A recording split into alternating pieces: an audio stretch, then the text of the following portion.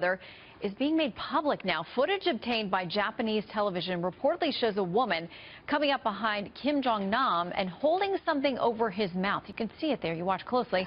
Benjamin Hall joins us now live from London with the latest. All right, what more are we learning about the investigation? Well, Shannon, over the weekend, quite a lot of new information coming out, and it does now seem quite likely that this was planned, certainly, by the North Koreans. Malaysian police, as you say, are piecing together the final moments of Kim's life, and we can see him entering the airport in a light-coloured suit, crossing the foyer and going to check in. Soon after that, a woman in a white shirt walks rapidly up behind him and appears to lunge from behind and throw something over his head, locking her arms around him briefly before rushing away.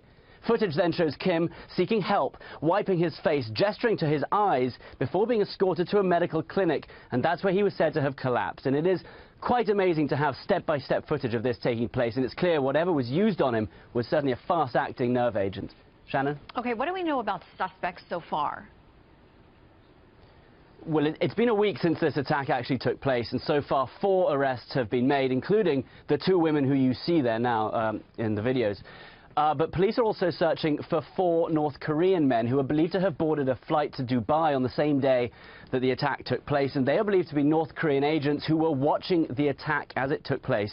There's also now a war of words developing between the North Korean ambassador, who was summoned by Malaysia. He, in turn, has demanded to see all the suspects who were arrested and that no more autopsies be carried out on the body. So they're clearly still hiding something, and they are, as ever, blaming the South Koreans for framing them for the death of Kim Jong-nam. Back to you. The plot thickens. Benjamin Hall, thank you.